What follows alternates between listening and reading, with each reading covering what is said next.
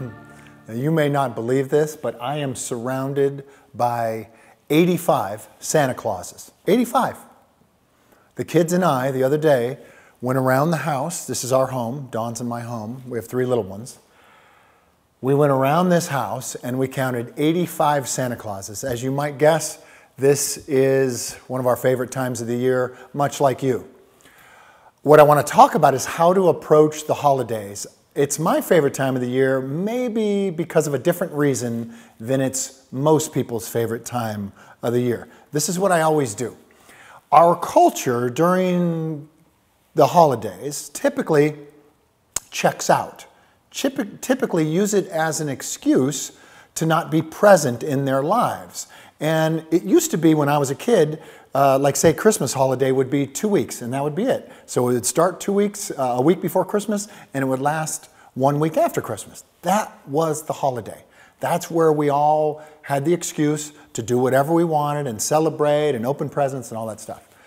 What I'm noticing in our culture now is that the holidays start about 2 weeks before Thanksgiving, and then they end about February 1st. So all of those, 2.5 months, everybody's using it as an excuse to be checked out of their life. And you've heard the statistics about people gaining weight. Like I think the average American gains 9 or 11 pounds during the holidays. Come on, that's just because you're sitting down being a pedestrian, being a spectator, and you're watching and eating and not being present. So here's how I look at the holidays, and this is how I want you to look at this particular holiday coming up.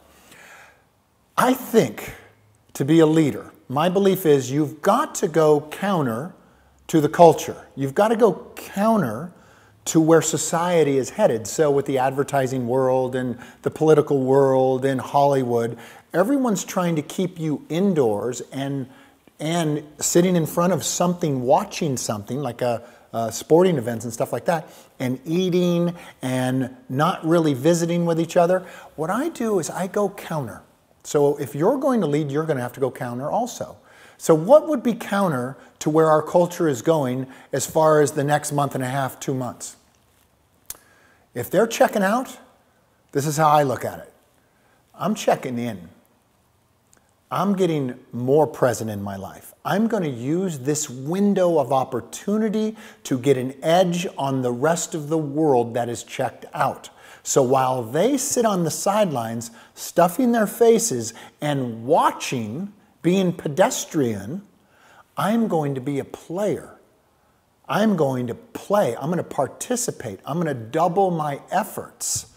Understand? So why do people gain, all that weight during the holidays? What about if we lose weight during the holidays? I love to take a window like the holidays and work during it. Work your message, work your voice, get your body in perfect condition while the rest of the world does not. That way, when it gets to be April or it gets to be February, when the rest of the world goes, oh, is Christmas over? You and I will be running full speed, okay? Look at the holidays like that for yourself. If you're going to lead, you must go counter to the culture. The culture's going this way. You and me going that way. So what could you do? Let's think of some strategic things to do.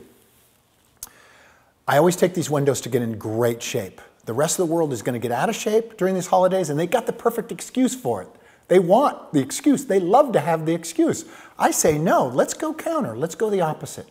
Let's get in perfect condition. That way, when that calendar turns and it's February 1st, everyone else is going, I've got to make a New Year's resolution. I've got to lose weight. You and me are already in shape, right? We're already firing on all cylinders. Do that.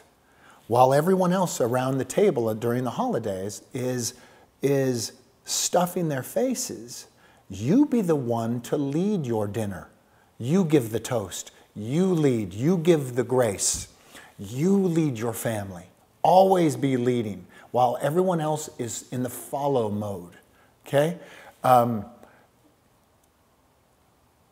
My kids and I and Dawn, we love the holidays. We celebrate them as much as anybody, but I want to be in perfect condition to celebrate those holidays. I want to use this time to get that edge. When I played in the NFL, we played on holidays. We played on Thanksgiving, we played on Christmas Day, we practiced all the way through. When I was in New York doing the play, performance, you are working on Christmas Day, you're working on New Year's Day, you're working on Thanksgiving. I like to be a player rather than an audience member. I'd rather be a player than be a pedestrian. So I want you to choose now how to treat your holiday. There's only two ways to treat it. Player, over here, the one that everyone's watching, or pedestrian, audience member, sitting down, spectating, watching the players.